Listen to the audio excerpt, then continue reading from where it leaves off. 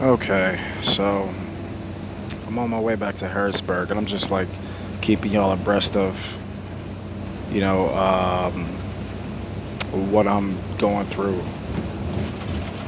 It might be me. I have some sort of phobia with mountain driving or winding curves or people driving, and and it's not me driving, so I'm not in control of it. So I'm like on the edge of my seat right now, just fucking scared out of my motherfucking mind. Like this shit is crazy.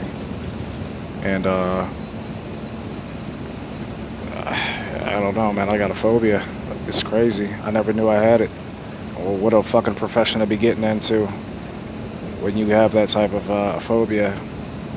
And 33 and just finding this out, man, you know?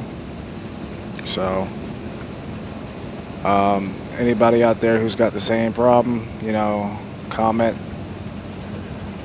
I just looked this up online. I think they call it acrophobia. It's got something to deal with cliffs and hills and winding roads and things like that.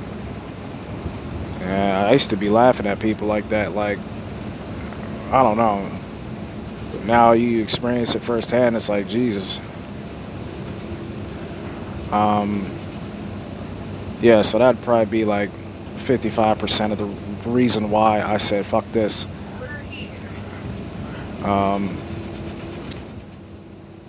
The other reasons is the company that I was working for. I don't know if I told you guys this in the last video, but the recruiters lied, and I guess they make some type of commission on how many people they get enrolled in the school or the company. And, they'll paint you a good picture about being off every weekend and being home to see your wife and your kids and all of that, give you time to spend your money. And when I get into the truck with the trainers, both times I had two trainers. So one told me, no, Northeast is nothing but over the road. The second trainer told me, yeah, Northeast is OTR. I've gone as far as Florida. I'm like, what are you doing down there? And he's like, oh, I'm getting this money, and I don't need to be home because I don't have nobody home to go home to. And I'm like, yeah, well, I do, so fuck this. And he's like, yeah, you might go home 3 days out of every 21.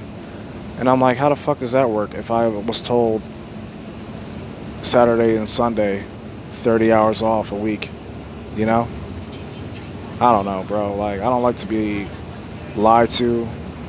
I know there's money to get, and I know it ain't fair out there, but don't bring me in under false pretenses like that. You know what I'm saying? That's false advertisement. It's kind of like, it's downright lying. It's got to be some other legal term to it, but it's crazy. So do your research before you get linked up with any company. The best way to get linked up is to do something local and dedicated. Always remember that, because you can go out, and also remember to get hourly. Hourly is where you want to be at, because you won't be chasing miles, you'll be chasing time, and that'll like more or less plan out your day when you're driving. You go up, all right, this took me 5 hours to get up here, now let me do what I got to do and get back. Okay, that took me 10 hours, so all right, I'm coming back home now. Stuff like that. So that's what you want to focus on. But yeah, that's just me dropping jewels right quick, and letting y'all know my situation right now. So hope y'all having a good time, and I'll probably make another video when I hit Harrisburg or when I'm back on the way from Philadelphia. All right, who the hell calls it Philadelphia? From back from Philly. All right, later.